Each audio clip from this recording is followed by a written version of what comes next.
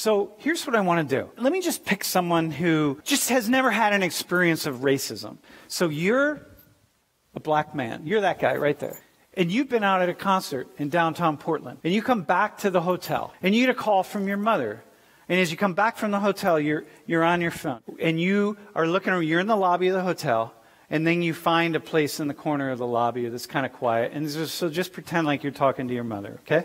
And I'm the security guard. And I come over and said, hey, are you a guest at this hotel? And you just hold it up and wave it to me. I'm like, no. And you think, she's the hotel, right? She's got the little card here. It says Doubletree, Portland on it. She's a guest here, right? It's her keys in there. Got it? It's pretty clear? Of course.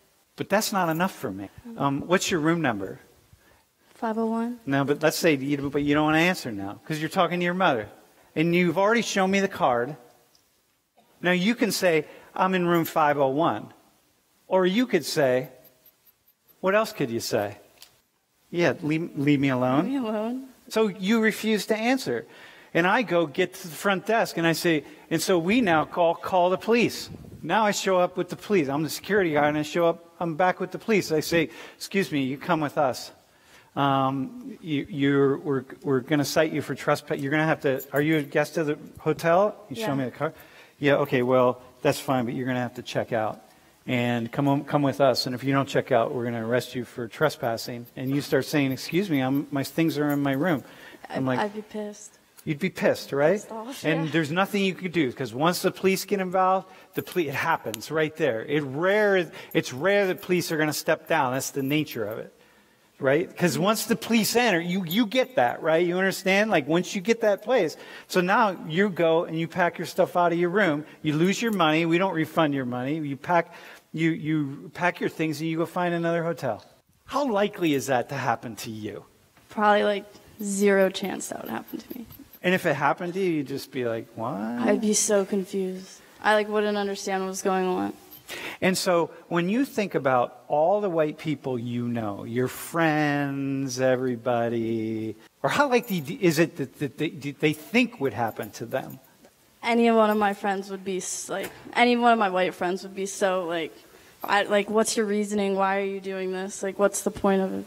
Anything. If it would ever happen. Yeah, they would never expect it to happen to them. Yeah, exactly. I need someone who's black. All right, get on your phone. Pretend you're talking to your mom. Excuse me, are you a guest at the hotel? Yes, I am. Just show me the card. Hold it up. What's your room number? I'm not telling you. Why aren't you telling, man? What's that moment at which you just go, like, before we go into this, white people, here's something you really need to understand. I'm not a bleeding heart white dude, okay? I don't feel guilty about anything. Trust me, I don't run into many black people with chips on their shoulders. I mean, maybe a little bit more like college students because, you're young and you know what I mean? It's like, everybody's young. You're all annoyed at something. Like, so that moment that you just say, I'm not telling you because I already showed you my card. What's going on in your head? That you're racially profiling me? That you're an asshole? That I'm not telling you? Because? I don't have to. Because? I showed you my room key. You gave me enough. And that should be enough. And do you think it would have been enough if it was her? Yes. Do you think it's ever happened to white people? That they get kicked out of a hotel because they refuse to give their room number? No. And I'm going to disagree with you. I'm sure it's happened somewhere.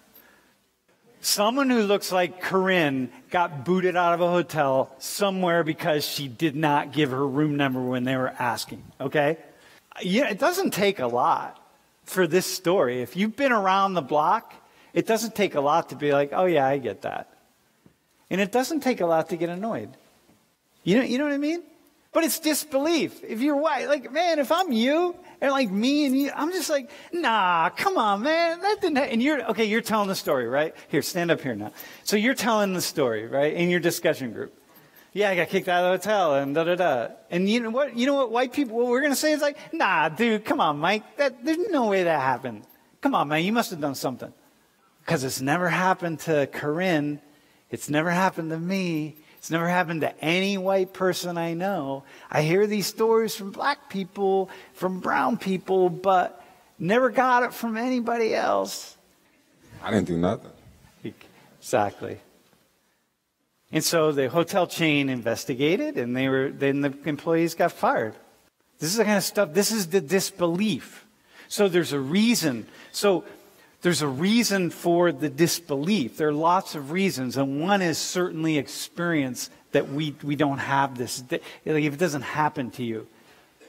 Men, there are all sorts of things that happen to the women in your life. There are all sorts of things that happen that you just don't necessarily hear about and don't necessarily understand. So, by the way, black and brown people, it's like there are all sorts of things that you don't believe either. Or like disabled people. You're going to do the same thing. Like I could bring a group of disabled Penn State students in here and start telling stories about what it's like to be disabled, and just as many black and brown people in this room would disbelieve them as white people. We're all in this together. But right now, we just happen to be talking about race.